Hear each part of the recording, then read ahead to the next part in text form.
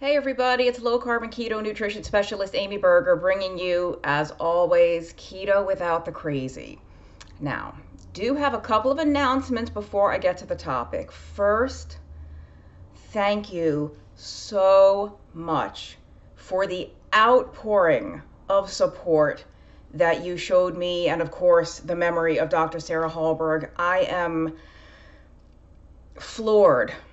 I would say I'm speechless, except I'm speaking to you right now, so I guess I'm not speechless, but truly from the bottom of my heart, thank you. I'm so moved by your words of love and support and fellowship, togetherness. It's just thank you. Those two words feel like they fall so far short, but I'm really just so moved and touched by your kindness and your love and support. And in the comments on the video, and then of course some of you reached out to me privately, however you expressed it, thank you. It means more than I can say.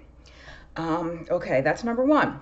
Number two, check out all the links below. I am, no, I'm not speaking. I'm attending the Metabolic Health Summit in Santa Barbara in May. And from now until April 10th, let me double check, April 10th, you can vote. I'll put a link. They give awards. And the book I wrote with Dr. Westman, End Your Carb Confusion, is in the top running for best keto book. I mean, of the year past, best keto book. So we are up against two other books. Please vote. Vote for End Your Carb Confusion. You can actually vote once a day, every day. So get on there every day and vote for End Your Carb Confusion. And Dr. Westman himself is up for best or top keto researcher. Now, he's up against some big names. He's up against Ben Bigman, whom I also adore, and I honestly forget who else. Let's see if I can look real quick. I'll tell you who he's up against. Oh, Dr. Aronica. So he's up against some dynamite people. But vote for End Your Carb Confusion. Vote for Dr. Westman, top researcher, if you are so inclined. Third announcement before I get into business finally. I did a video a while back on lipedema, and many of you know what lipedema is. Many of you have probably never heard of lipedema. If you've never heard of it, check out the video. I am speaking at a virtual lipedema and lymphedema conference. It's the Ketogenic Revolution for Lipedema and Lymphedema. And lipedema and lymphedema are not the same thing, but many women have both at the same time, so it only makes sense to do a virtual keto symposium for both. I'm speaking, Dr. Westman is speaking, Megan Ramos is speaking, Dr. Brett Scher, I think Ken Berry is speaking, a whole bunch of other names that you know that I don't remember off the top of my head right now. Why can't I like have to check my phone for all these details that I should remember. Oh, Siobhan Huggins, Dr. Brian Lenski. You know, Siobhan she works along with Dave Feldman at the Cholesterol Code. So lots of people speaking, and lots of people I haven't even mentioned. I think Paul Mason is speaking. So it is online, so you can do it from anywhere in the world, and I'll put a link. So links to everything below. On to the topic. How much salt do you need on keto?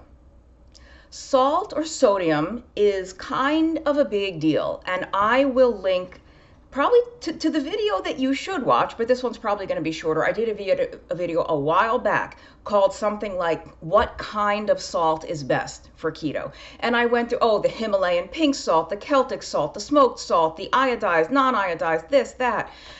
Today, I kind of want to talk about how much salt do you need on keto. And depending on your situation, the answer is probably more than you think you do. The answer might be a lot more than you think you do. Some of you out there need amounts of salt that horrify you, that you honestly think like no human could possibly need this much salt. Like this has to be dangerous. This can't possibly be safe for me to have this much salt. Some of you need that much salt. And some of you don't. Here's the thing. Not everybody who does keto needs supplemental electrolytes, whether we're talking about sodium, magnesium, potassium, or anything else. Some people never have to micromanage and worry about the electrolytes at all. Some of you do, especially if you are very athletic and you sweat a lot, or you're not necessarily athletic, but you maybe work outdoors and you sweat a lot, or certain medications can increase your need. So things to look out for that would tell you you're not getting enough salt or sodium in your diet with keto would be headaches. That's probably number one. Headaches, feeling woozy or dizzy or lightheaded, especially in the moments when you have been seated or lying down for a while and you stand up quickly. If you feel lightheaded, you feel like you're going to pass out, you need more salt. Sometimes just feeling sluggish, feeling fatigued with no other explanation, just feeling like kind of blah, low energy. Another one would be if you're at the gym and you're kind of losing oomph, like you're just, you don't really have the strength and the power that you should have. You're just kind of not feeling it. Salt. Sometimes also muscle cramps, but muscle cramps could be sodium, it could be magnesium, it could be potassium. But you could try salt. Headaches are really the biggie, the big giveaway. Now, I guess I could link also to some articles I've done about sodium, things that I've written about sodium.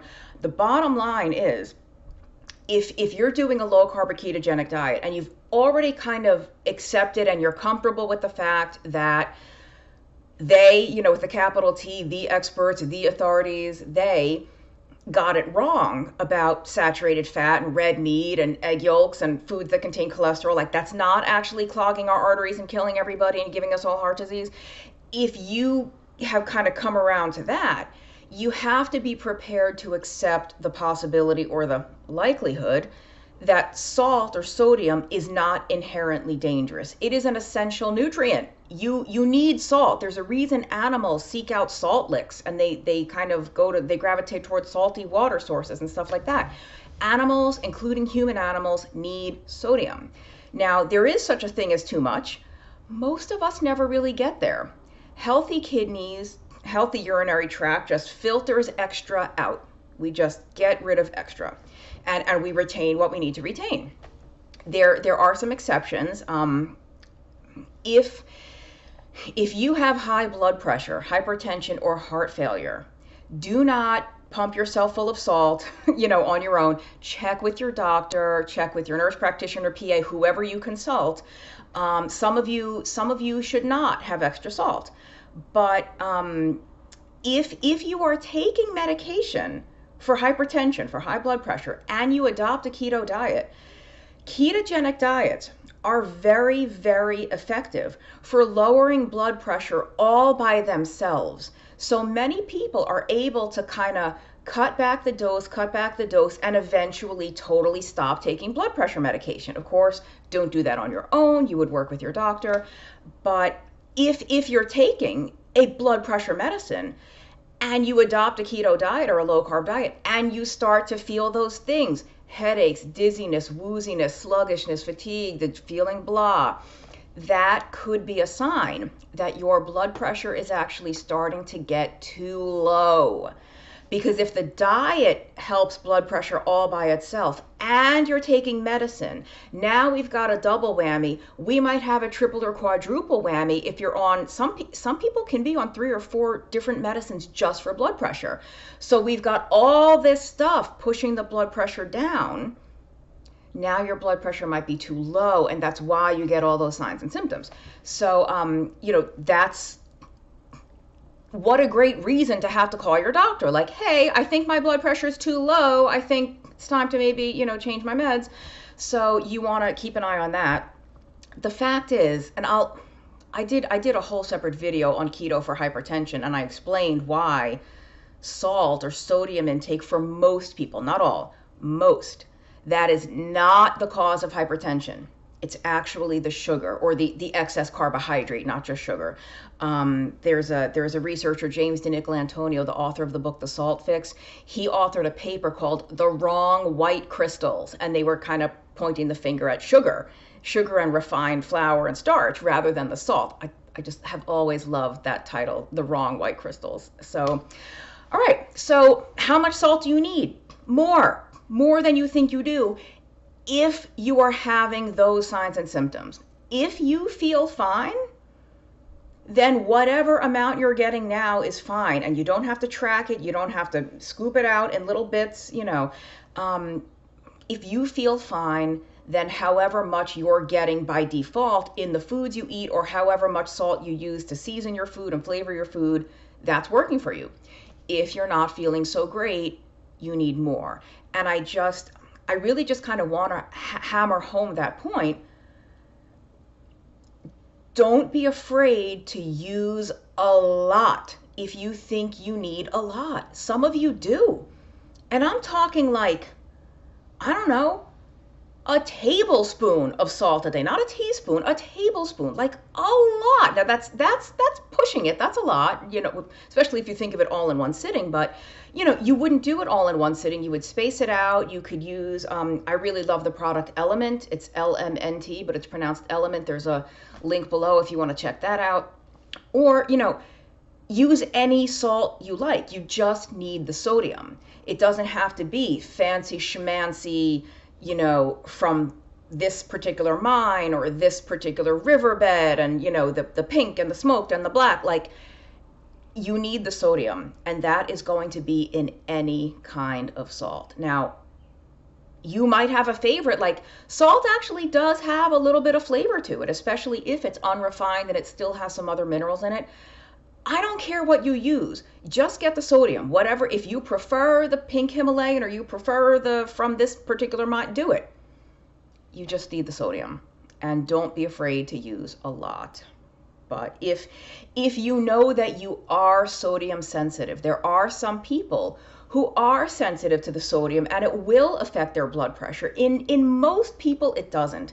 Most people can consume however much salt they want, and their body just hangs on to the right amount and gets rid of the excess.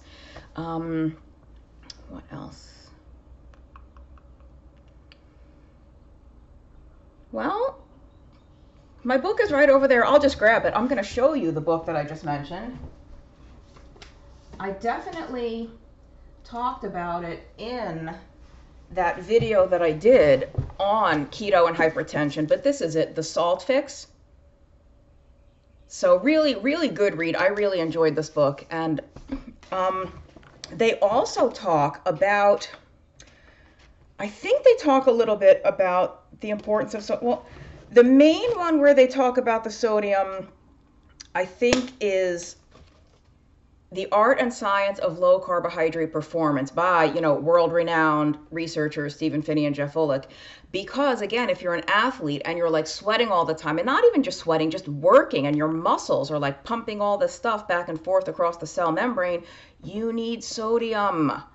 So, and you really, athletes need sometimes what I would call a freakish amount. Don't be afraid. Yeah. And I meant to say, when I mentioned earlier that the book that I did with Dr. Westman, that we are up for an award at the Metabolic Health Summit, I'm not speaking at that event. I'm just attending.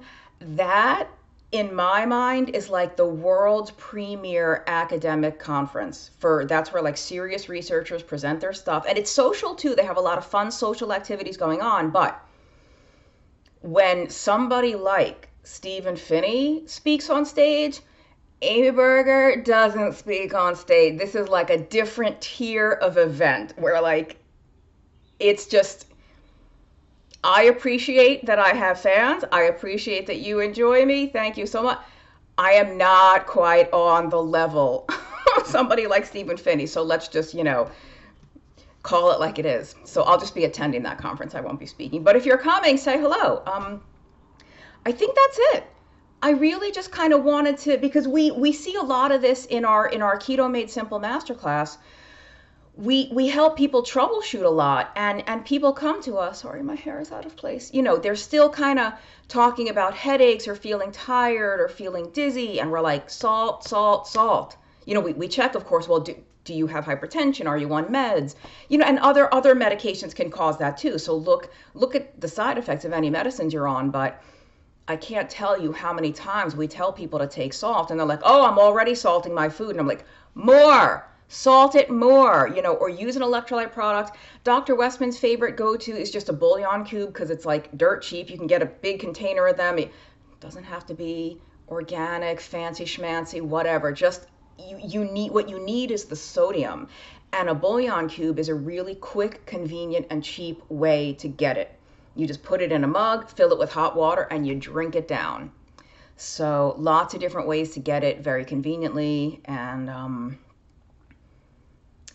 you might think you're using enough salt, but if you're having those, the headaches, the stuff, you're not getting enough salt. And really, try it for a couple of days, see what happens, you know, and you will usually feel better pretty quickly. I want to say almost within minutes, but maybe not that quickly, but sometime relatively soon, you will feel different / better. So, and so you'll know, you'll either feel better or you won't. And if you do, well, guess what? That was the answer. You did need more salt, more sodium than you thought you did. And if it doesn't help, then it's something else. And what that something else might be, maybe I'll talk about some other time. But bottom line, don't be afraid of sodium. If you're already, you think you're using enough, but you still feel kind of crappy, use more. And don't be afraid to use more. But if you're on blood pressure meds, heart failure situation, work with your, you know who, your medical professional. All right, thanks for watching. Thank you again so very much for the beautiful outpouring of support for me, and I mean, above all, for honoring Dr. Hallberg's memory. So thank you for that. Vote for the book. Vote for Dr. Westman. Check out the lipedema and lymphedema virtual symposium, and I'll see you next time. Take care.